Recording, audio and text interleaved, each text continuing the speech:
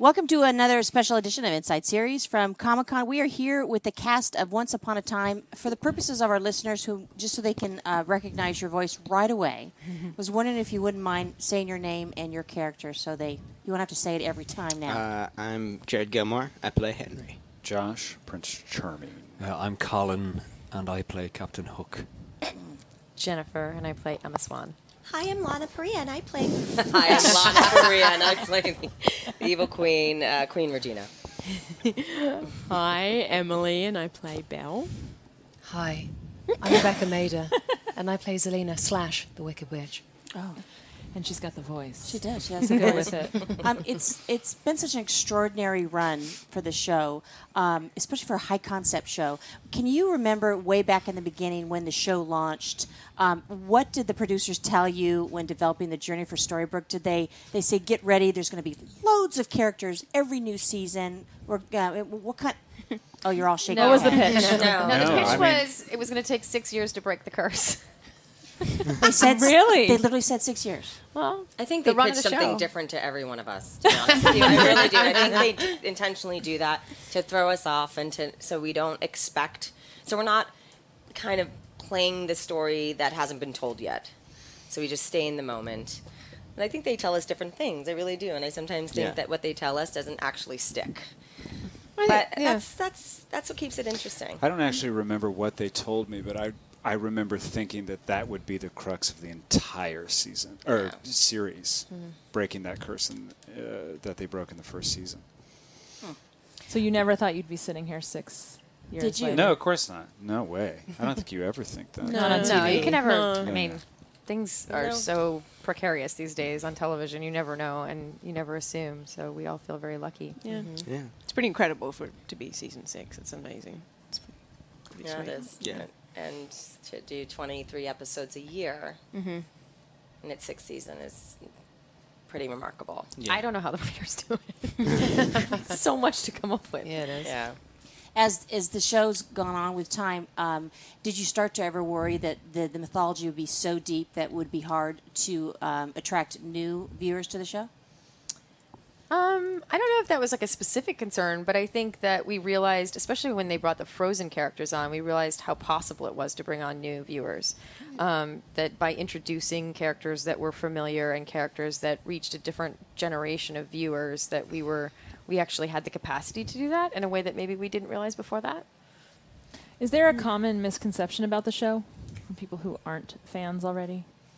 I think sometimes I get, when I go back home, oh, that's that kids show that you Yeah. You know, because people think about fair, they don't realize just, you know, I mean, this show can be really dark at times, you know, and I mean, I think we rip people's hearts out of their Yeah. chest. That's Yeah. pretty dark. I think that's probably I mean, if you're going to nitpick some sort of misconception, that would, for me, that's probably it. But Anyone who says that has never seen it. yeah, basically. Right. Yeah. Yeah, exactly. And then they show it to their children, and they're like, "Why did I do Yeah, they're that? like, oh, shit. That was way too Maybe young they're for not them." ready for this. I did that.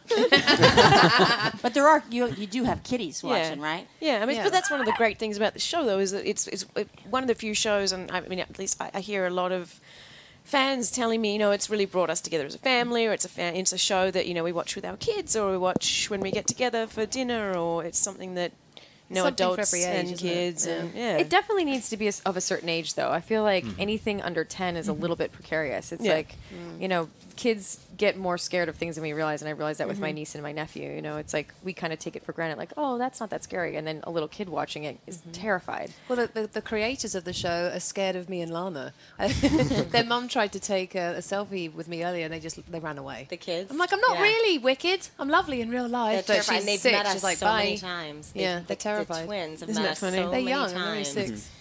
Well, but this show started, I think, when they were 4. Been traumatized So by they've the been evil queen. traumatized. So it's even though they've been to my house for birthday parties, it's like Nope. That is a can't- scary lady. yeah. I'm not getting any Yeah. close to her. Yes. But Run fairy immediately. tales are scary. Scary, They're yeah. Yeah, they dark, are. and they were meant to be lessons and meant to really make an impact on kids. So, That's true. I think we're in Jared's the still same. too young to watch it. how old were your kids when you showed it to them? I have twins, and they were 8. Wow. And the 10-year-old was good. Yeah. The 8-year-olds were like, I I'm feel not- like I'm 10 turning is a this off. safe 10 is a age. good age. Yeah. Yeah, the 8-year-olds were a little much. Wait, do you run with your villainous side? Because you're in red leather and you're in leopard skin today. So do you Yes. really work it? We're just playing ourselves, basically. Typecast.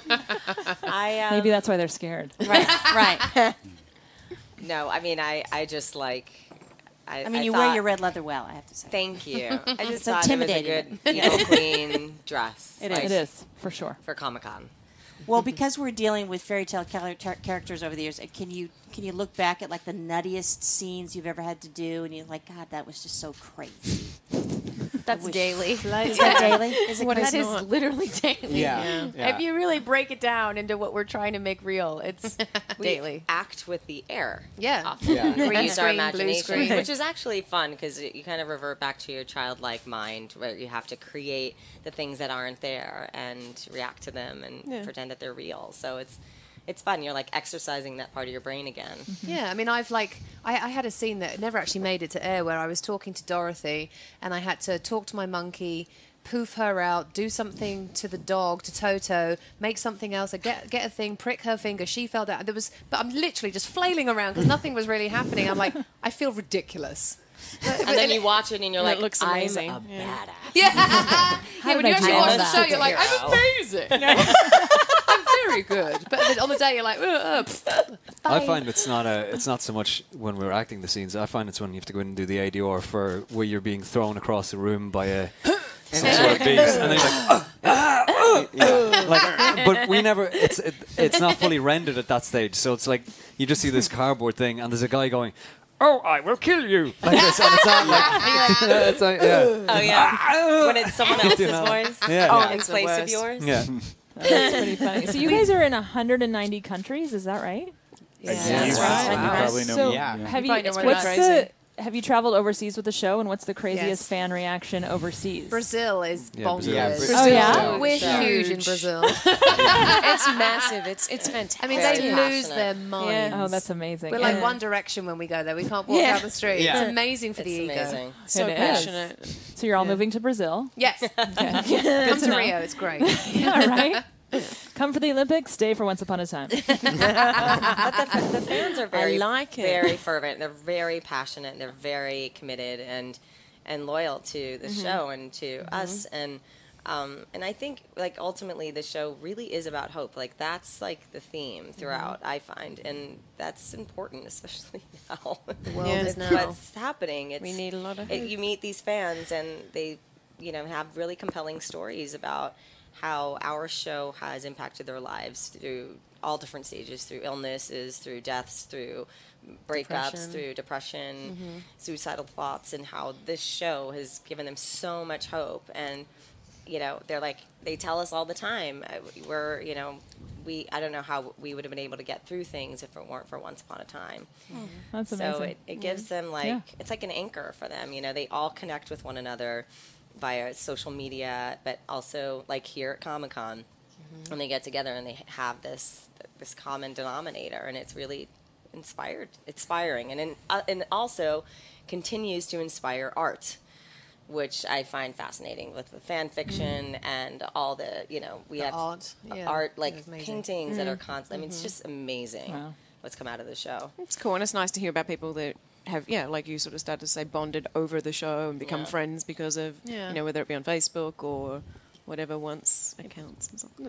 Yeah, I it's, like just, it. it's really cool to sweet. be a part of something that is so inspiring and in a positive way. Right. It's Well- so positive.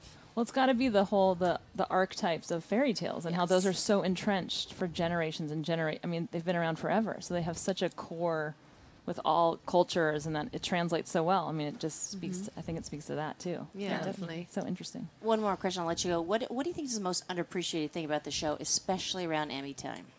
I love they're the not- facial expression of that question. Yeah. That was aggressive. I like Eduardo Castro. I think What's Eduardo up? Castro deserves an Emmy. He's been nominated many times, but he hasn't won one, and the costumes are phenomenal. Yeah. And Yeah, it's his turn now. It is his turn. I think people don't realize, and I mean, I'm not saying this in the context of Emmys or anything like that. I just don't think people realize what it takes for the writing team and Eddie and Adam to really get to the bottom of the storytelling. You know, I mean, they're crossing over all these fairy tales and characters from literature, and they weave them all together, and they're keeping it all straight, and they're doing it in a way that has this sort of Joseph Campbell-esque vibe to it, where there's a mythology that runs much deeper and a psychology that runs much deeper, and they don't do anything on accident, you know, and so it's something that I think is so tricky and could be so poorly done, and they do such a great job of it. So I think sometimes, you know, we do have really passionate fans, and it's amazing, but I don't know that people necessarily take a step back and go like, wow, what does it really take for the writers to really piece this all together and really build this from the ground up, you know? Or even collectively, to do 23 episodes and to do what we do with all the magic and, you know, the costumes, like the costume department, how they put out those costumes as quickly as they do. I mean, there's so many people involved. There's like 350 people that work on this show. But cable TV get to have like a huge hiatus and plan out 10 episodes that are going to be on Netflix or Hulu. Or they get 3 weeks to do one episode. But with network like television is underrated because they have to bang out 22 episodes in a really short amount of time. There's certain things you can't say and can't do. And cable is amazing, and I watch a lot of it too. But they have so much more artistic freedom, you know. What's that? What are you guys laughing about back there? there? Do the women do most of the talking on this show? As I said, banging out, isn't it? No. I'm just the quiet teenager in the corner. I know, Jared was totally, you know, they're going to hate you. Colin has something to say. He does. No, I don't. Colin, what is it? Colin's tired. Colin's tired. Colin and Josh and I have had 2 hours of sleep, so we're passing into like delirium and exhaustion at the same time. You spoke of Adam and Eddie, the executive producers. Do you think they know how to end the show? Do you think they have their ending already planned? I do. Are you thinking that, or do you actually know? You know? I don't actually know, but I think they know. do. Do you think one of you all dies? Maybe. Probably. Maybe. Yeah. I've died 3 times. It doesn't mean much. I've died. There's a lot of people that have died and come back, or I've died died. and half. I mean, Belle's in a box right now. I'm in a box. You know. Bells in a box. But there's hope. Right. There's still hope. So awesome. There's hope within the There's box. always hope on Once Upon Prince a is Time. in a coma. All right. Well, guys, on that note, That's a great thank way you to so wrap it. much for being here Thank you for today. coming back. Thank you. Thanks, guys. Thank you.